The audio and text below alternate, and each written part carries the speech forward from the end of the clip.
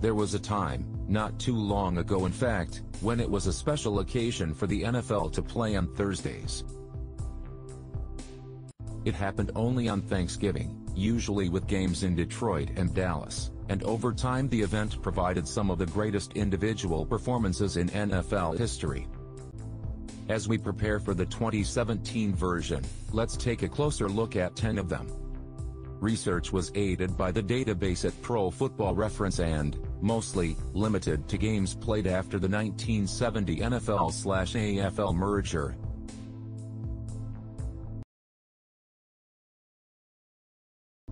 In his 7th season with the Buffalo Bills, and 2 years removed from his 2003 yard season, Simpson broke his own NFL record for rushing yards in a game. His longest run was a 48-yard touchdown in the third quarter of the Bills' 27-14 loss to the Detroit Lions. The NFL record stood for a year, until it was broken by the Chicago Bears' Walter Payton, and it now stands at number 6 on the all-time list.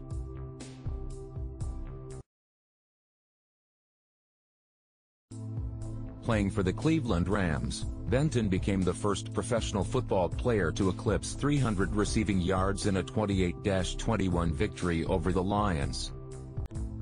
He caught 10 passes from Hall of Fame quarterback Bob Waterfield, including a 70-yard touchdown, and for good measure had an interception while playing defense. The yardage record stood for 40 years, and remains one of only 4 300-yard receiving games in NFL history, a notable achievement given how the game has evolved in the modern era.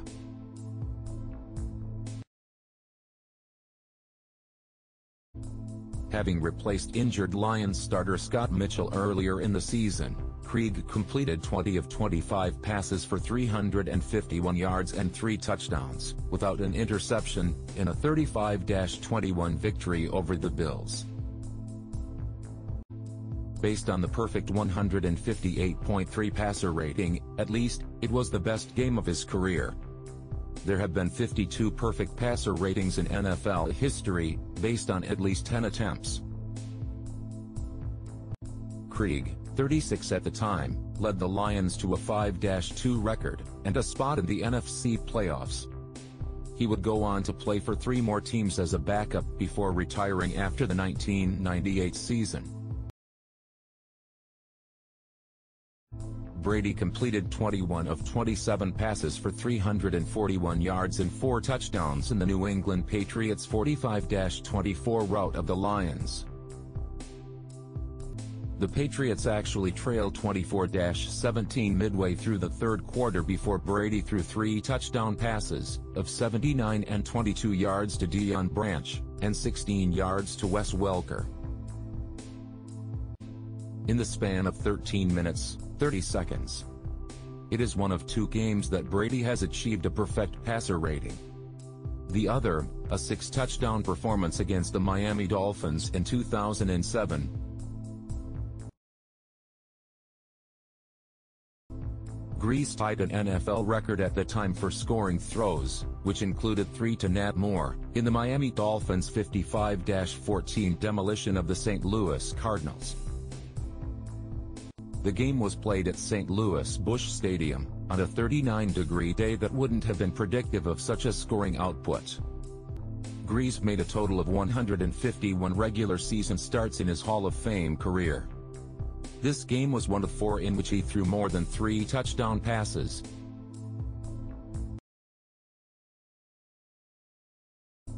Manning also threw 6 touchdown passes in a Thanksgiving game, this one a 41-9 victory for the Indianapolis Colts over the Lions.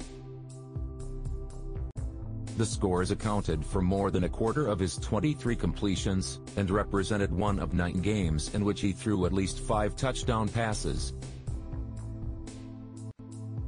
He shares the current NFL record for scoring passes in a game, 7, with Nick Foles, and owns the record for career touchdown passes, 539. As he continued his breakout rookie season, Moss caught touchdown passes of 51, 56 and 56 yards in the Minnesota Vikings' 46-36 victory over the Cowboys. They were his only catches of the game. The performance was one of 6 occasions in post-merger history when a player amassed at least 160 yards on 3 or fewer catches. No player has ever caught more than 3 touchdown passes on Thanksgiving, and Moss' 163 receiving yards rank 7th among all Turkey Day performances.